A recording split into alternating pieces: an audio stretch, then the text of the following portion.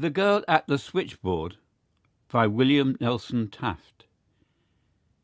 When you come right down to it, mused Bill Quinn, women came as near to winning the late but unlamented war as did any other single factor. The Food Administration placarded their statement that food will win the war, broadcast throughout the country, and that was followed by a whole flock of other claimants, particularly after the armistice was signed. But there were really only two elements that played a leading role in the final victory: men and guns. And women backed these to the limit of their powerful ability, saving food, buying bonds, doing extra work, wearing a smile when their hearts were torn, and going way out of their usual sphere in hundreds of cases, and making good in practically every one of them. So far as we know, the Allied side presented no analogy to Molly Pitcher or the other heroines of past conflicts, for war has made such forward steps that personal heroism on the part of women is almost impossible. Of course, we had Botchkareva and her Regiment of Death, not to mention Edith Cavell, but the list is not a long one. When it is finally completed, however, there are a few names which the public hasn't yet heard, which will stand well toward the front. For example, there was Virginia Lang. Was she the girl at the switchboard that you mentioned in connection with the von Ewald case? I interrupted. That's the one, said Quinn, and, what's more, she played a leading role in that melodrama, a play in which they didn't use property guns or cartridges. Miss Lang, continued Quinn, was one of the few women I ever heard of that practically solved a Secret Service case on her own. Of course, in the past, the different governmental detective services have found it to their advantage to go outside the male sex for assistance. There have been instances where women in the employ of the Treasury Department rendered valuable service in trailing smugglers. The matter of the Duville diamonds is a case in point, and even the Secret Service hasn't been above using women to assist in running counterfeiters to earth, while the archives of the State Department would reveal more than one interesting record of feminine cooperation in connection with underground diplomacy. But in all these cases the women were employed to handle the work, and they were only doing what they were paid for, while Virginia Lang... Well, in the first place, she's one of the girls in charge of the switchboard at the Rennock in New York. You know the place, that big apartment hotel in Riverside Drive, where the lobby is only a shade less imposing than the bellboys, and it costs you a month's salary to speak to the superintendent. They never have janitors in a place like that. Virginia herself, I came to know her fairly well in the winter of 1917, after Dave Carroll had gone to the front, was well qualified by nature to be the heroine of any story. Rather above the average in size, she had luckily taken advantage of her physique to round out her strength with a gymnasium course. But in spite of being a big woman, she had the charm and personality which are more often found in those less tall. When you couple this with a head of wonderful hair, a practically perfect figure, eyes into which a man could look and, looking, lose himself, lips which would have caused a lipstick to blush, and, oh, what's the use? Words only caricature a beautiful woman, and besides, if you haven't gotten the effect already, there's nothing that I can tell you that would help any. In the spring of 1916, when the von Ewald case was at its height, Miss Lang was employed at the Rennock switchboard, and it speaks well for her character when I can tell you that not one of the bachelor tenants ever tried a second time to put anything over.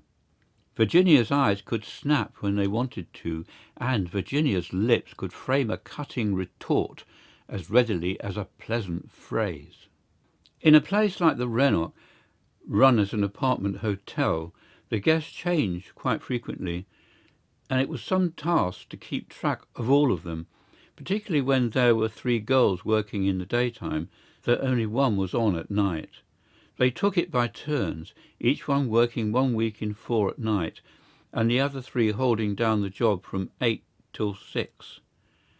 So, as it happened, Virginia did not see Dave Carroll until he had been there nearly a month.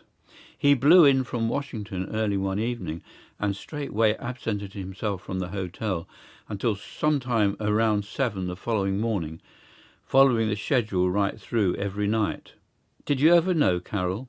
He and I worked together on the Farron case out in St. Louis, the one where a bookmaker at the races tipped us off to the biggest counterfeiting scheme ever attempted in this country, and after that he took part in a number of other affairs, including the one which prevented the Haitian Revolution in 1913. Dave wasn't what you would call good-looking, though he did have a way with women. The first night that he came downstairs after a good day's sleep and spotted Virginia Lang on the switchboard, he could have been pardoned for wandering over and trying to engage her in a conversation.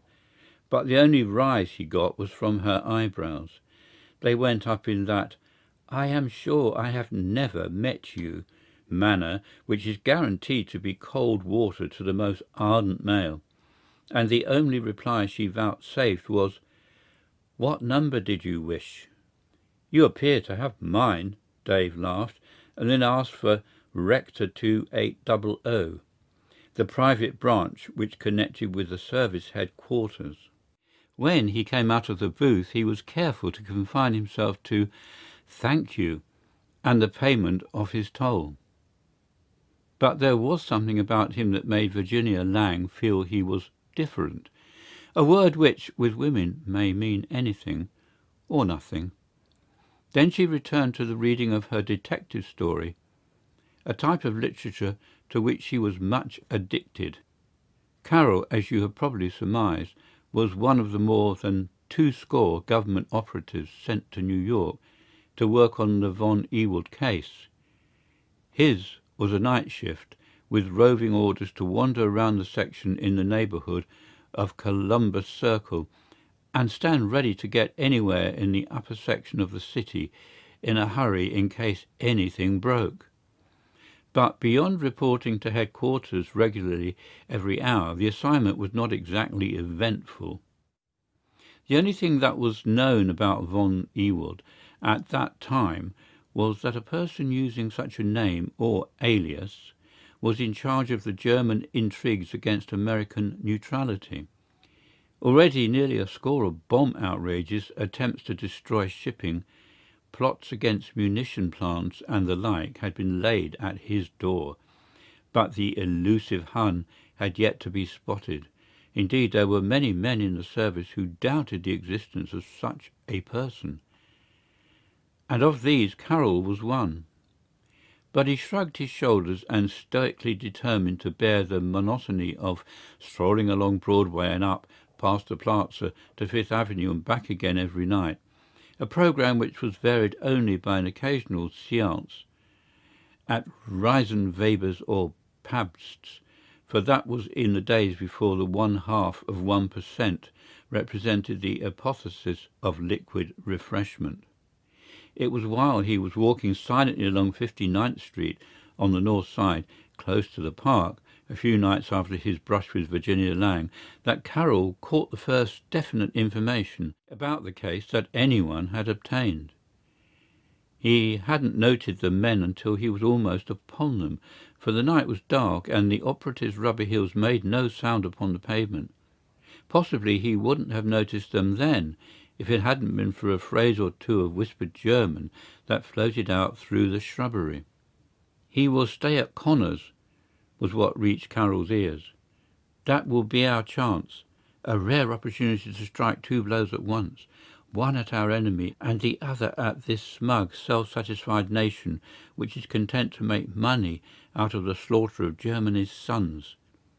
Once he is in the hotel, the rest will be easy." "How?" inquired a second voice. "A bomb, so arranged to explode with the slightest additional pressure in a—" "Careful," growled a third man. 859 would hardly care to have his plans spread all over New York. This cursed shrubbery is so dense that there is no telling who may be near. Come." And Carroll, crouched on the outside of the fence which separates the street from the park, knew that seconds were precious if he was to get any further information.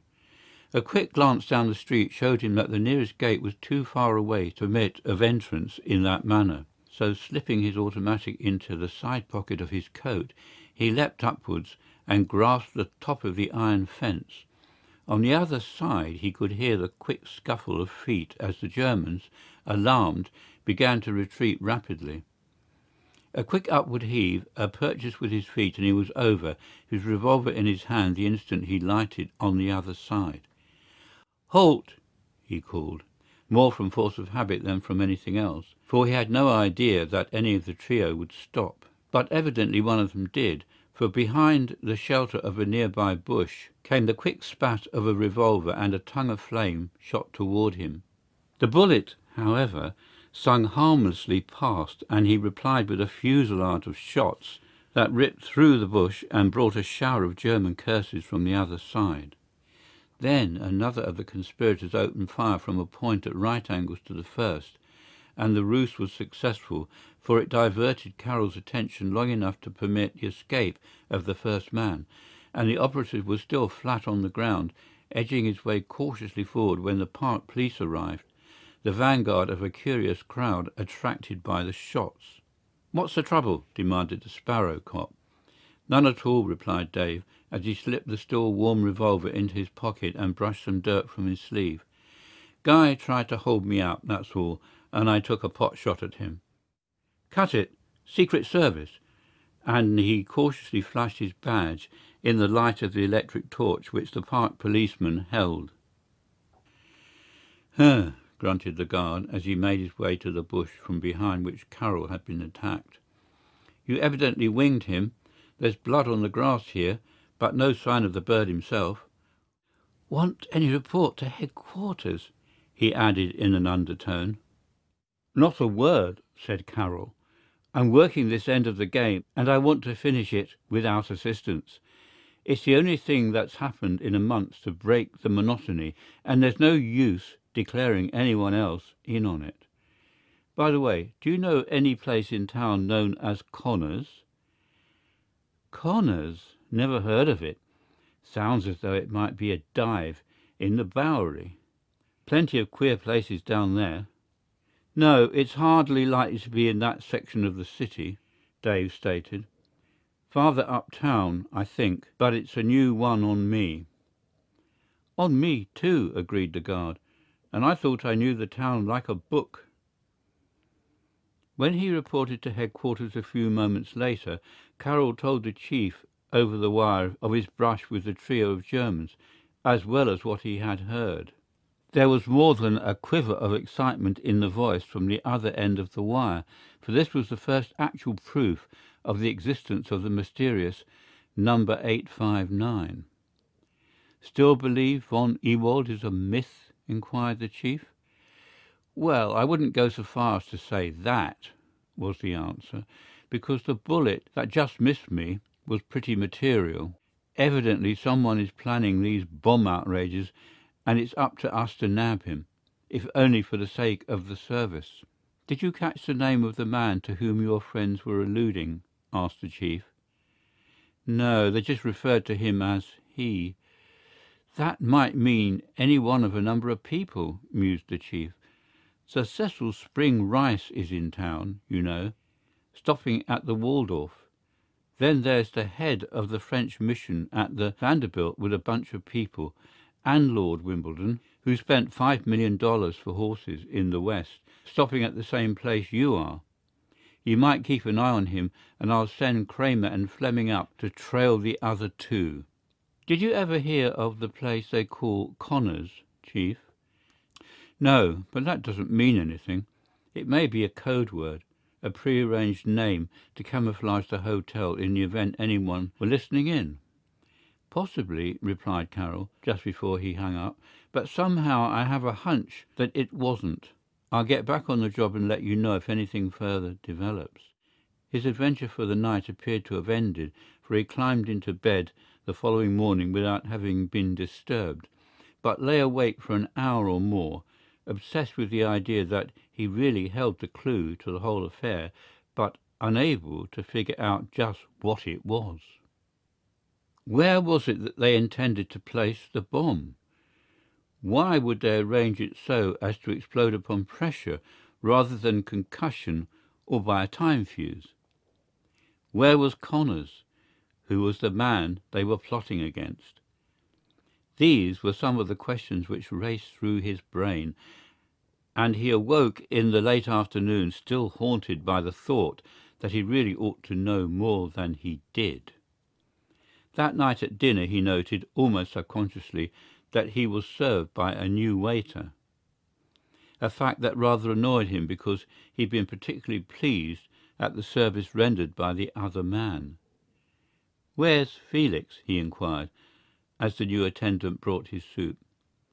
"He isn't on tonight, sir," was the reply. "He had an accident and won't be here for a couple of days." "An accident?" "Yes, sir," was the laconic answer. "Anything serious?" "No, sir. He hurt his hand," and the waiter disappeared without another word. Carroll thought nothing more of it at the time, but later, over his coffee and a good cigar, a sudden idea struck him. Could it be that Felix was one of the men whom he had surprised the night before, the one he had fired at and hit? No, that was too much of a coincidence. But then Felix was manifestly of foreign origin, and, while he claimed to be Swiss, there was a distinct Teutonic rasp to his words upon occasion. Signalling to his waiter, Dave inquired whether he knew where Felix lived. "I'd like to know if there is anything I can do for him," he gave as his reason for asking. "I haven't the slightest idea," came the answer, and Carroll was aware that the man was lying, for his demeanour was sullen rather than subservient, and the customary "sir" was noticeable by its absence.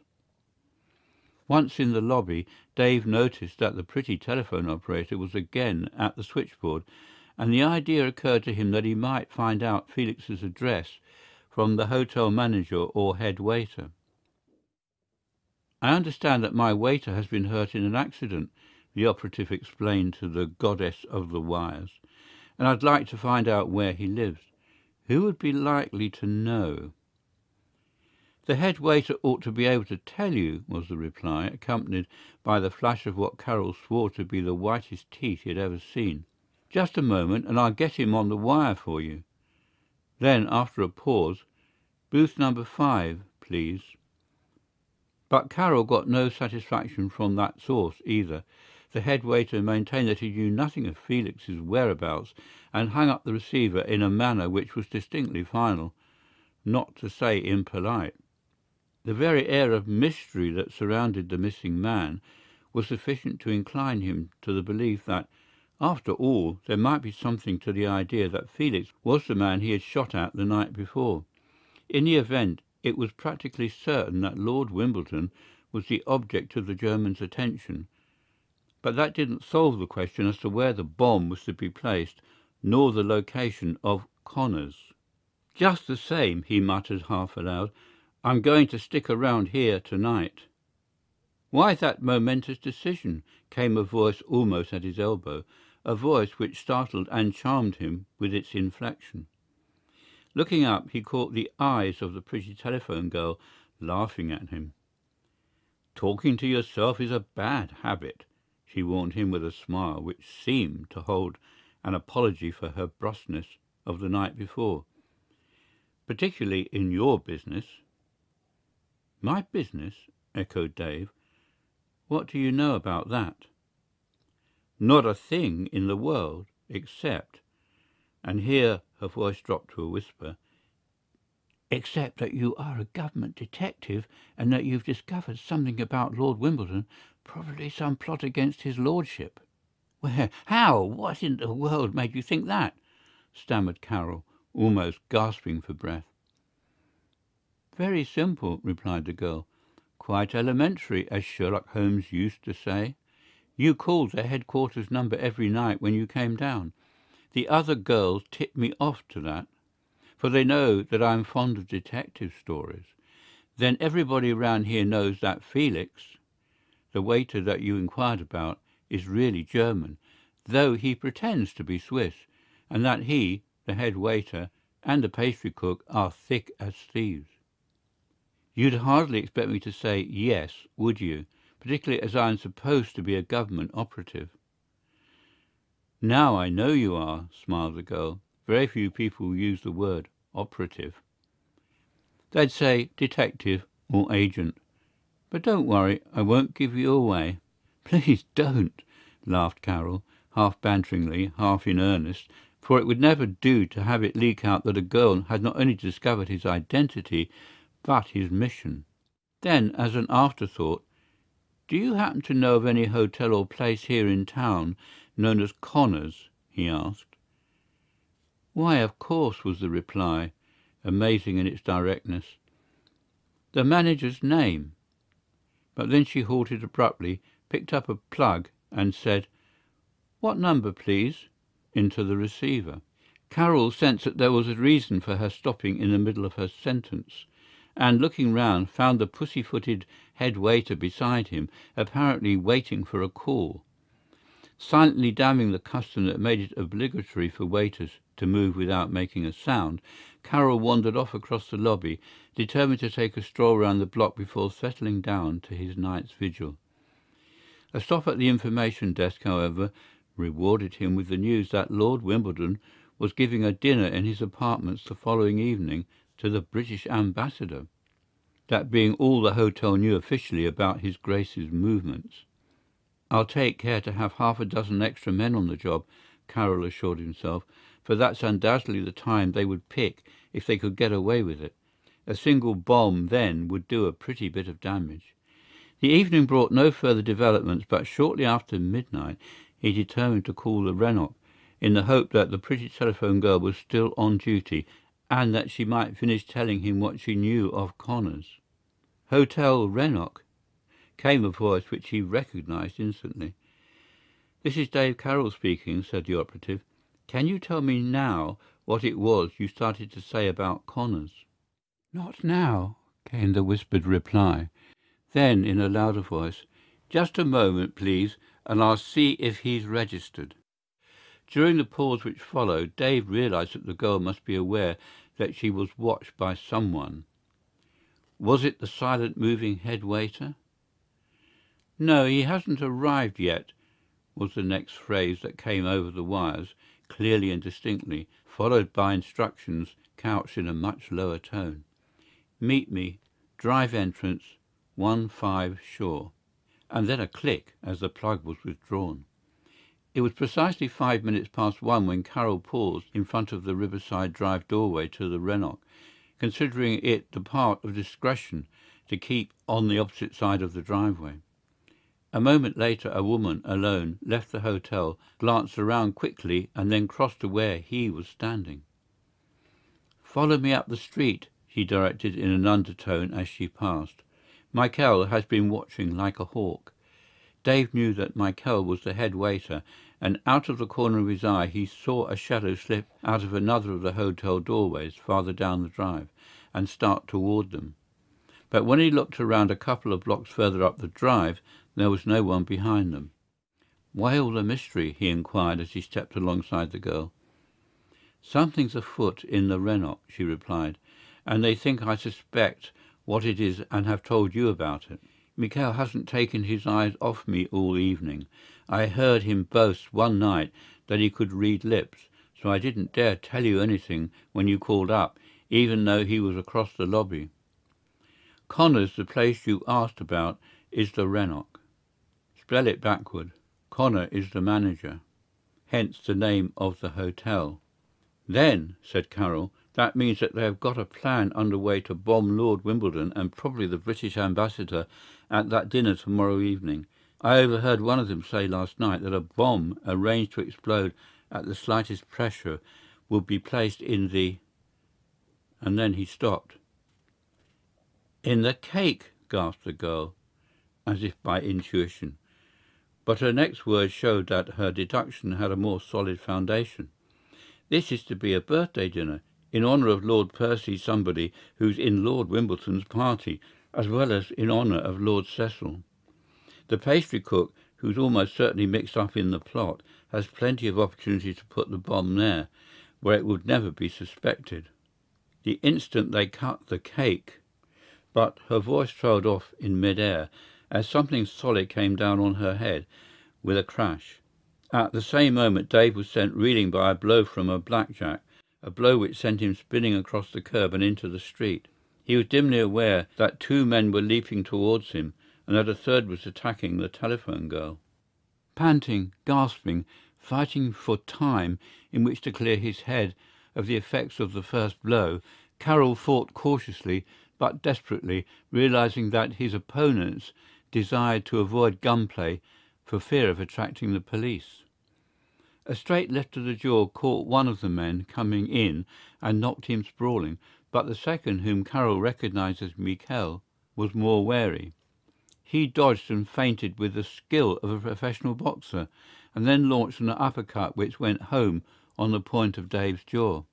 It was at that moment that the operative became aware of another participant in the fray, a figure in white with what appeared to be a halo of gold around her head.